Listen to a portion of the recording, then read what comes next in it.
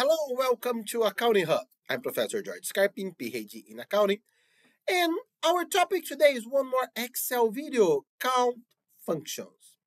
We have three count functions, or three basic count functions. They count the number of cells that contains numbers, cells that are blank or not empty. So the first is the count itself. The second one is count A. The third one is count blank. There is another two, as a matter of fact. The count if and count ifs. We are not going through these two, but we have a video about the count if, and the video is in our video description. And count ifs, we also talk about it. So go on the video description to check the count ifs and count if function. Okay? So let's go to our Excel. So here, a class of students, 100 students here. They are not my actual students. By the way, these are the 100 top names in the US in 2021 for babies born in the USA in 2021. Google it, please. So, okay, I am grading the exam. I grade some exams. I didn't grade all of them. And I want to take a break.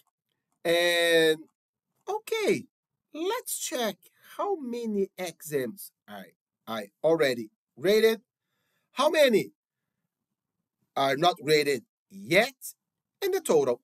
So we will be using the three count functions. The first one, the graded. I want to check this column here. How many of these columns we have numbers? So how many cells contain numbers? So we will be using the count function. Check here, counts the number of cells in a range that contain numbers. So let's go. And let's sign here. So 100 students, 59 graded. So 59 cells contain numbers. I want to know now how many are not graded yet. So they're not graded, they are blank. So okay, let's count the blank cells. So count blank. Count the number of empty cells in a specified range of cells. Count blank. You double click and it will be filled for you. So count blank.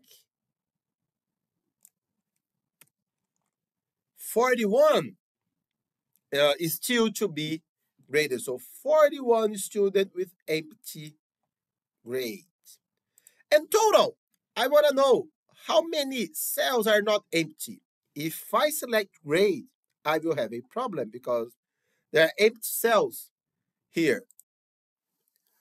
So I need to select the students.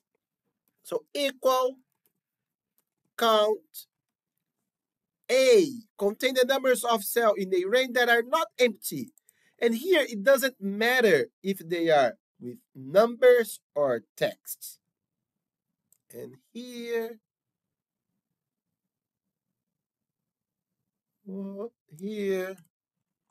100 students. To double check it, total graded plus not graded, the same 100.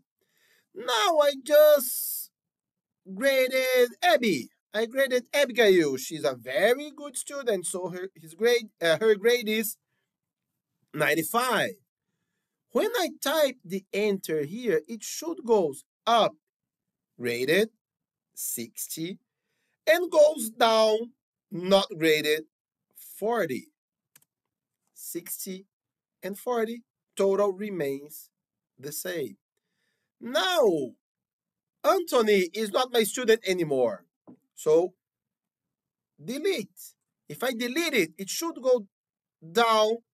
Or, let's take Benjamin here. He is not my student anymore.